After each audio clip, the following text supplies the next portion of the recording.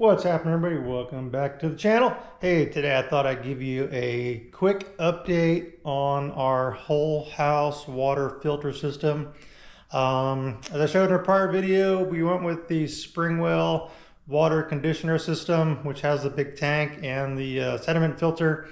So I finally got that all installed. It was a little bit more of a project than I had planned, just because the water lines came in under the house, so we had to get under the floor to tie into that. I actually ended up hiring a plumber to do that. Andy with Mr. Plumber, local guy, did some great work, got everything installed into the shed.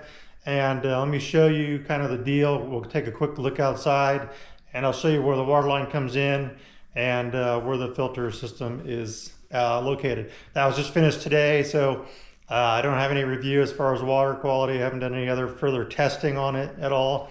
But so far so good. And let's take a quick look. All right, so here's the front of the house. And kind of down here behind me, you can see right here is where our home service comes in into the house. It goes into the crawl space underneath. You can see that there. I also have my irrigation valves over here as well. And then if you pan over to the side of the house over here, that's where the water filter system is. So it goes under the house, we teed it off, went over to the side of the house, came out the side, and then had the filter system and then back into the house. So I'm not going to crawl into the house today. I did that plenty yesterday to replace some insulation that was taken out during some water damage problem we had. But let's take a quick look around the back and I'll show you where it's at. All right, coming down here to the back of the house, to the side of the house here. Here's a shed that I put in, and I put a little concrete pad on that so it's just nice and flat. And we'll go here and open the door.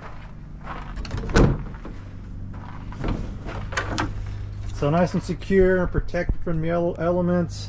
Here's the system. So kind of over here on the side, we'll see here where the water lines come out of the side of the house there. Got a shutoff valve as well to turn off the main water line on the supply. Comes into the shed there. Comes in on this lower line to the tank, and then comes out the tank here, back through the filter. This is a sediment filter, and then back into the house. And the only thing we have to do is put in this insulation on the piping in here, and then that's the wrench, the big wrench that'll go to take this off. And then I took a meter reading when this was installed, so I know when the meter, or when the filter system was installed and what the meter reading is, so I can keep track of the usage there. So this will all be protected in the shed, and that's all insulated over on the side of the house as well.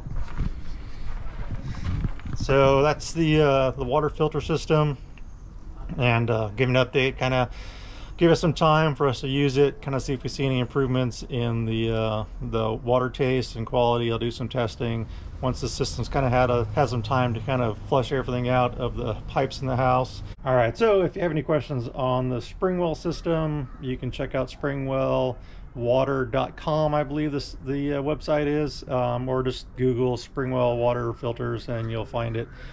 Pretty nice system. The installation for the plumbing, just because they had to go into the house and run some water lines, was not cheap, I should say.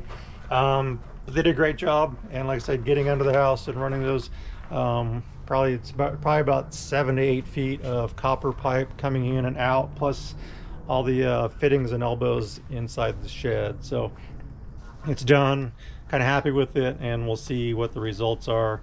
But any questions, leave me down in the comment below, and I'll get back to you as soon as I can. So once again, like and subscribe to the channel. Keep building the channel with me, and we'll talk to you later.